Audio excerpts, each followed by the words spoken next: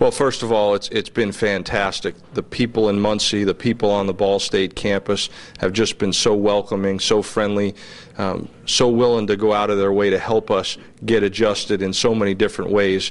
You're absolutely right. Putting the staff together was the first priority, and I feel very good about where we're at. We retained 2 coaches that were there that have fit in very nicely with the coaches that I've brought in, both from my staff at Elon and some other places, to combine for a nice blend of coaches. We have a couple guys that have strong Ohio, Indiana recruiting backgrounds, which will certainly help us here as we move forward. I think taking a look at your resume, the one, not the one strength, but the biggest strength is the offensive numbers that you guys put up. Tell me about your offense and what makes it work on the collegiate level. Well, I think that the great thing about what we do offensively is the flexibility of the system. We're a no-huddle team, but we're not necessarily a spread team. We use a tight end. We use a fullback. We utilize our personnel. And when you're going into a new program and you inherit a certain group of young men, it gives you the flexibility to get the best guys on the field.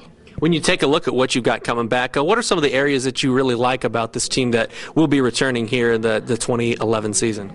Well, one of the things that jumps out to me is the depth in the defensive secondary. And, of course, as we know, that the secondary is one of the keys to any team being able to defend the pass.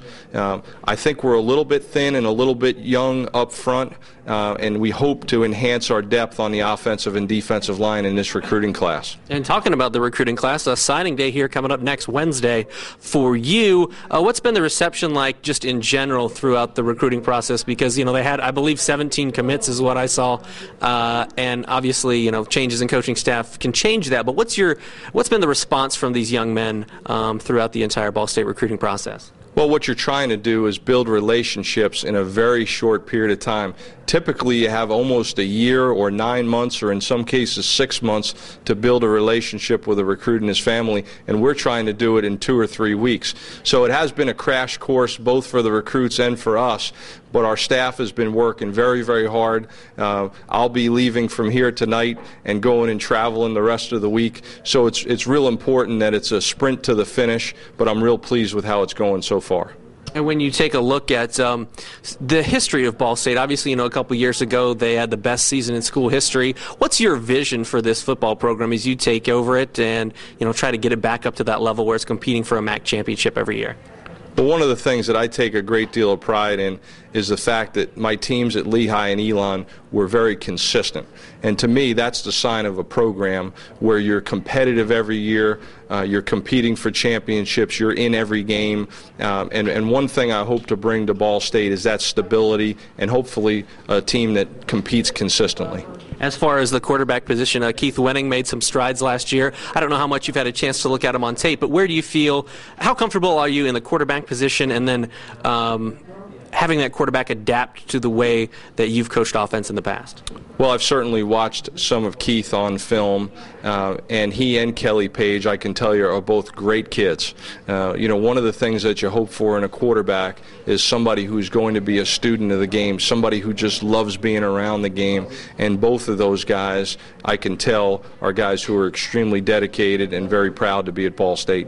When you take a look at all the people that they interviewed for the job and people that were, you're kind of a name that wasn't familiar to perhaps people in Muncie, Indiana. What do you think kind of stood out about you and your resume and what you've been able to do that Tom Collins and everybody that was making a decision said, you know what, Pete Lembo's the guy? Well, quite frankly, I'm glad that I wasn't on the radar, because it's difficult as a sitting head coach to get involved in a search. And to the credit of Tom Collins and President Gora, they were able to keep this very quiet, which is a sign of great professionalism as far as I'm concerned. I take a lot of pride in the fact that I've been a head coach going on 11 years now, and have been in a situation where I had to maintain a highly successful program, but also another situation where I had to take over a program that had really struggled for 5 years. And those experiences are very beneficial. I've seen a lot, I've done a lot. There are basically no surprises for me when it comes to the CEO of the program role. And final question, what are your expectations, what are your goals for the 2011 season? I know obviously it takes a while, but you're going to have spring to put in everything that you do. What are those goals like for this upcoming fall season? Well, right now they're a lot more intangible than they are tangible. The first step is to bring this group of young men and coaches together and get them functioning as one, get them thinking as one, get them confident and believing in each other. And I've been real impressed with the guys that I've met in the program. I think they're very proud to be at Ball State, and they're hungry for a vision and a plan moving forward, and that's exactly what we're going to give them. All right. Anything else you'd like to add? No, I appreciate your time. All right, I appreciate it. Thank you very much. Very good.